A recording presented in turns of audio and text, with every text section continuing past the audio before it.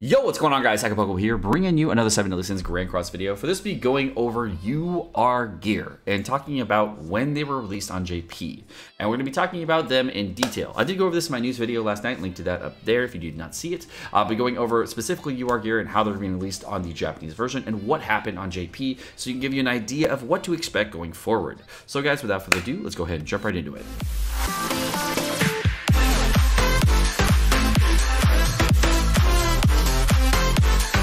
So I compiled a list for you guys of all the characters with UR gear and when they got their UR gear releases. And if you didn't know, they were all spread out between many of the different dates here. And I'm gonna put this link or this spreadsheet in the description below so you have access to it later. And apparently, as you can see, it's being hella weird because like the first two characters that were released were Meliodas and Alioni, and then after that was Gil Thunder Golgius. Then following it was Elizabeth Twigo, and then they said, you know what? There was a problem. The major problem was every 2 weeks we get 2 characters. It was going way too slow, so people were like, "Oh, can you speed this up, please?" And there was a huge outcry from the JP community saying, "Can you speed it up?" They said, okay, we'll double the speed. And after that point, they started releasing much more characters. As you can see, the next wave was with 6 different characters. We got Bond, Deanne, Jericho, Jude, Frieza, and Ruin. I'm not sure about Ruin, but we did find it on the list. So hopefully, but we didn't have it in the Reddit patch notes, but it is here. Then after that, we had Gila, King, and Elaine. And then following that, Gallon, Belascula, Monspeed, and Luxinia. Going past that, we're going to have Bellion. We had the collaboration event around this time too. Before we go into Gila, King, and Elaine, there was actually this is when the training cave got changed around 12/2. So the training cave, what used to be every 3 days, you used to go to the training cave and be able to get purple stones. And then they said, you know what, to lessen the burden on players, what we will do is increase the amount of time on training cave from 3 days until 5 days to give you guys a little bit more breathing room so that you have more time to just do everything. So it was a lot easier after it moved to 5 days, and with the similar amount of rewards. It was slightly less, slightly more, depending on how lucky you were. And it was a good and bad change. So, I mean, I kind of liked it and I kind of didn't like it. You got less hammers, I believe, or you got more hammers, but less purple stones. So it was hit and miss. Then there was, after this point, this is where we started seeing some major changes for commandments, and this is right after when Red Escanor was released. Red Escanor released right in here. Then we have, around this time frame when I was on 115, this is when we got the movie collaboration event, and this is for the 7 Deadly Sins movie, where Bellion and Alot got released at the same time. These 2 units, I believe, are on the Part 2 banner. They're not in the Part 1 banner. And I think Bellion's a Part 1. I don't actually know. I still don't have Bellion on JP. I don't know why. I just cannot pull him. He's on Part 2, right? I don't actually know. Then we got Lilia and Valenti. This is the one right here for Lilia and Valenti. They took a very long time after the release. This right here is around Meliodas released up here, and Lilia was actually released around the same time frame. It was like a week before where we had Lilia. So this is the time frame when Lilia was released. The round here is where a week after this was when Valenti was released, and I'm sorry, not a week after this. This is when Valenti was released. Sorry, I get that wrong. So this is Lilia, this is Valenti release, and you can see how long on the Japanese version it took to get their UR gear. So there's a huge gap in between that. And then King got his UR gear. This is the hugest problem on JP for the longest time, is that King having his UR gear was a huge problem. Bond was also released with UR gear on 12/3. This actually released something, it was a whole new different PvP meta called Bond Pen. And around the time of Valenti was a very prominent meta for all the way until Red Escanor was released right about here. This is where Bond Pen was reigning supreme. And Bond Pen is basically blue Meliodas with green Nunchuck Bond, as well as blue Lilia, and the backline unit can be Hauser, it could be Escanor, it could be any different unit. There are many different units people ran in the backline in order to just boost their damage. Hauser in the backline, if he came in, would be another Pierce unit you would see on the team, which would be huge, because if Bond died, you get another Pierce unit, and that's huge against the enemy team. Escanor coming in very late is also very strong, very scary to have to come in, very good. And the reason Bond Pen was a very strong team is really good again as a blue Meliodas team, as a counter to a Valenti composition. And the reason it's so good is because the big thing that a Valenti composition does is it reduces a lot of the damage that you take. Well, with a Bond team, you're reducing the defense of the enemy teams, making it so that they take a lot more damage, making it so that the Pierce damage will do more damage, as well as the Bond will do more damage. So there's a lot of damage being spread out with those Bond Pen teams. If we go into The other teams, the other thing here, King became a huge meta unit and stayed a meta unit from 12-17 on. He wasn't really in the meta too much except for Kingdom teams for this portion of time. That was the only thing he was really good at for a long time. And then when he got UR gear, Kingdom teams got a resurgence. Different meta teams came out with Merlin as well as King, Alt Rush, and people are doing a lot different things at this point. This is where if you have a full UR set with HP and defense on King, a lot of the time, we're talking from this point on for like maybe 3-4 months, King was able to one-shot entire enemy teams by himself with full HP and defense UR gear, and it was a very strong unit to fight against. So this was a huge meta breaker, meta changing thing for Ultimate Rush teams, and the trifecta of teams at this point going into the meta was there was Pierce compositions, which were really good against the Ulti Rush teams with King. The King teams were really good. The Ulti Rush teams were really good against Valenti compositions, and Valenti compositions were good against the Pierce comps. So it was a trifecta of Ultimate teams, and there was just 3 different types of teams that you saw in PvP all the time. Then we go down to Gallon, Melascula, Monspeed, and Gloxinia. This didn't really change anything. There was no meta breaking thing. There was no good Gallon at this point. There's no good Melascula at this point. No real good Monspeed or Gloxinia at this point. None of these were game changers. Bellion a lot didn't really change a lot. Lilia and Valenti getting UR gear also did not change a lot of things because Lilia was already strong without UR gear, and Valenti was also strong without UR gear. And Valenti getting her UR set after the release of Red Escanor really made it so that Valenti UR gear was kind of unnecessary. More people would focus on Blue Lilia at this point. So Valenti got her UR gear much too late for it to even matter. And even with the UR set nowadays, I've tried it against Red Escanor teams. You can't nullify enough damage. You can nullify Valenti's. You can nullify every Lilia even without UR gear. So it's not even necessary to get the UR gear for Valenti. I tried it both ways, and you know it wasn't a waste. I have fun with the UR gear, but you know it's not the most efficient play to go with the UR Valenti. UR Lilia though, I do have it now, and it is a nice stat booster, but it doesn't really improve your whole team composition a lot. It does improve your healing a lot, which is really nice. So getting bigger heals is good out of this, but you don't really get any extra damage or any extra viability out of a UR Lilia besides more health and more CC.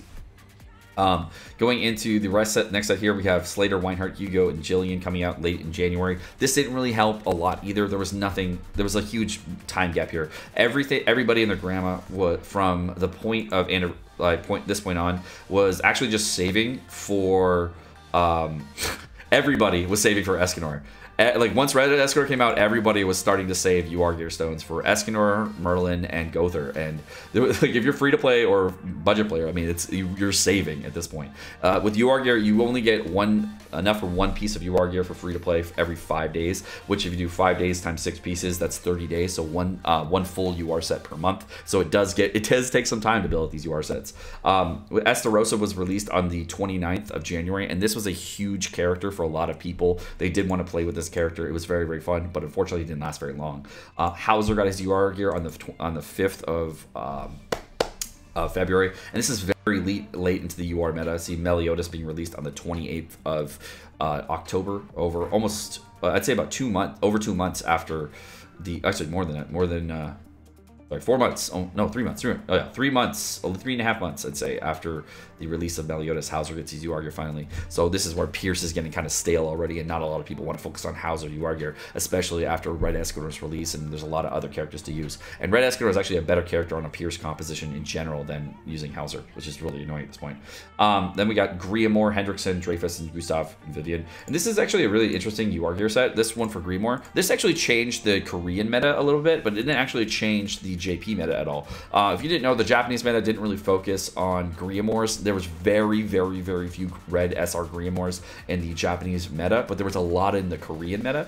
And this actually changed the Korean meta. I saw a lot more teams change a lot more often with the red SR Griamore. There was some really fun teams I did see out of this, and there was a lot of CC out of this. And Griamore has a ridiculous amount of CC, so that it does help out a lot. The rest of these characters, though, they were pretty useless. Dreyfus was really annoying to see as a UR gear set, because when Dreyfus got his UR set, there was something else coming out later that annoyed me. That was for Dreyfus getting a UR set. We got Zaneri and Jenna coming out. This is where their sets came out. We have, I think it was Elaine. When Elaine got hers on the 7th here with King, then we got Jenna and Zaneri coming out on the Valentine's banner. This is when this came out on the Valentine's banner. She also had, since she already had her UR set, this is where Zaneri and Jenna came out and got their UR sets. They were the characters for cosmetics that you get for increasing cosmetic upgrades. This is the cosmetic upgrade section. This is specifically when we started getting these more often.